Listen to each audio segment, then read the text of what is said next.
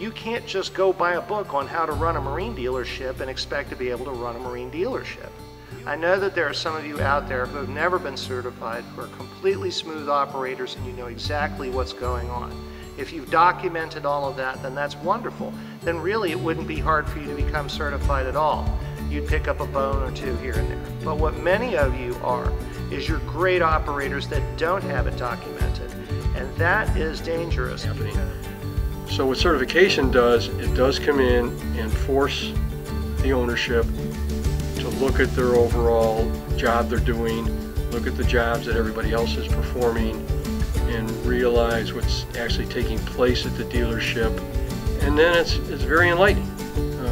But it's going to make you a better dealership and a better owner, and things in the long run would just get better and more profitable, which is what an owner wants. I think a certified dealer is much stronger and better prepared to deal with that. But for us, dealer certification really is about holding ourselves to a higher standard.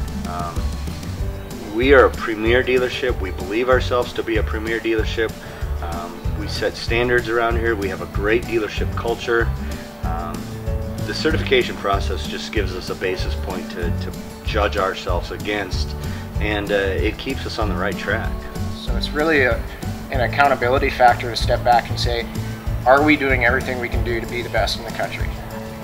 Are we providing all the services that we should be? Are we constantly looking at our processes and mapping our process improvements? Do we look like a premier dealership? Are we doing the little things that seriously matter?